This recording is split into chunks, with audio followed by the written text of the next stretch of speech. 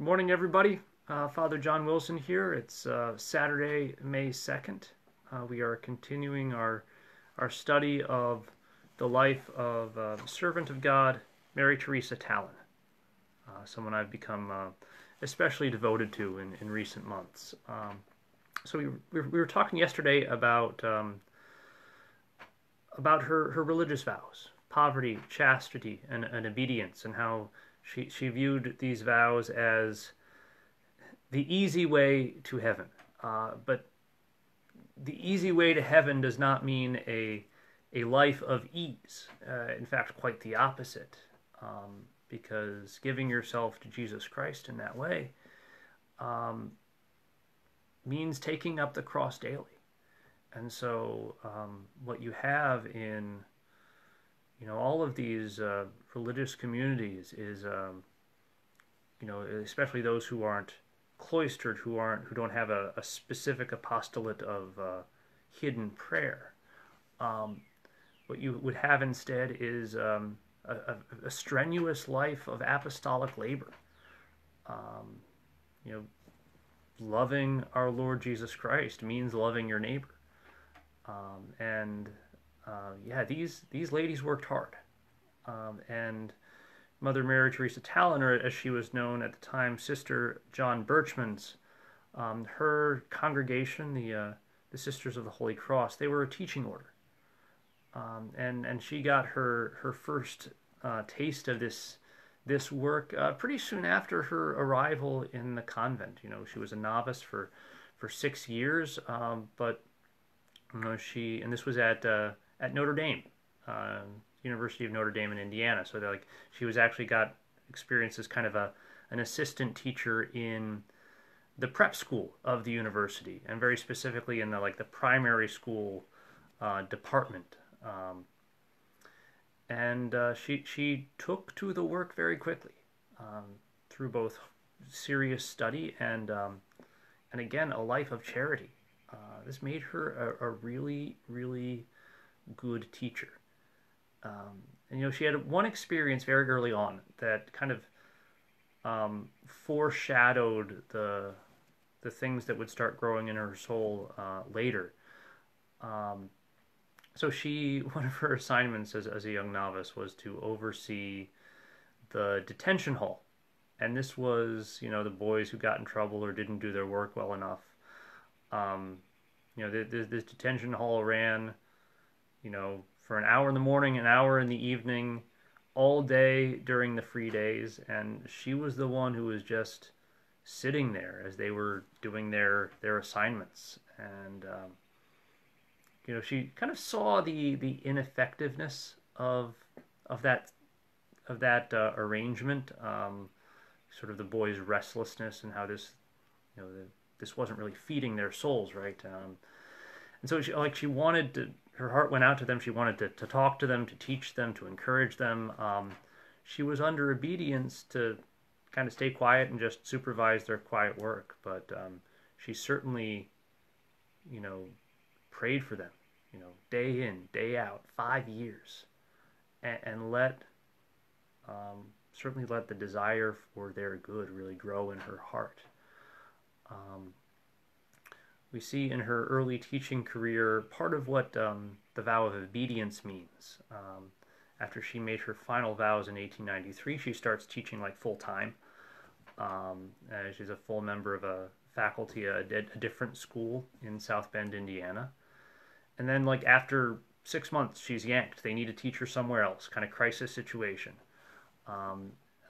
Another town in Indiana. And then at the end of that school year, literally the day after the school year ends, she's summoned back to the mother house and said, actually, we need you to go to San Francisco. We're opening up a school there. So, and have your trunks packed tomorrow. So you see really what the vow of obedience could mean practically. But it's in San Francisco where she spends about 10 years that her apostolate of teaching really starts to flourish. And this is where I really want to learn more about not just the history of the church in the United States in general, but about like what these Catholic schools were really like. Because the sense I get from reading her life is a little bit different than kind of like the stereotypical maybe bells of St. Mary's image we might have of like old school Catholic schools, right? We think of these as very kind of very well run, ordered, kind of like mainstays of a Catholic culture. Her life teaching has a bit more of a Wild West quality to it. And actually, if you look at just basic history of religious observance in the United States, the 1950s, where I don't know, our mental image of like Catholic culture golden years maybe, were a much more religiously observant time than say the 1920s or the 1890s when Sister John Berchmans really starts teaching. There, the Catholic piety in many senses wasn't as strong as it became. And this can be a challenge for us who like are living in 2020 and see only a period of like growing secularity and decline in religious observance in our country. Like no, like those golden years, they were built. They were built by the grace of God and through the hard work of a lot of people, like Sister John Berchmans. And we see her very, very fruitful labor almost right away when she gets to San Francisco. It's a brand new school, and she's got like the worst boys in the world. She's got like 12 middle schoolers. Almost all of them are like behind. They haven't been going to school regularly at all. They're like outcasts from the public school. And the rest of the kids on her roster like simply aren't there. And so like there's real hard work to be done, winning over the boys, winning over their parents. But she does. And she has a real genius for winning their trust. And it's more than just the I think that was a function of her holiness, of her devotion to Jesus Christ. Like you got to really show that you desire their good, and you got to show that you know in what their good consists. And she really tried, even then she was kind of fighting out against an institutionalist mentality, just like going to get these boys in the door, get them out the door, get them, she wanted to speak to their souls and to establish a connection that would show them the worthiness of a life devoted to God.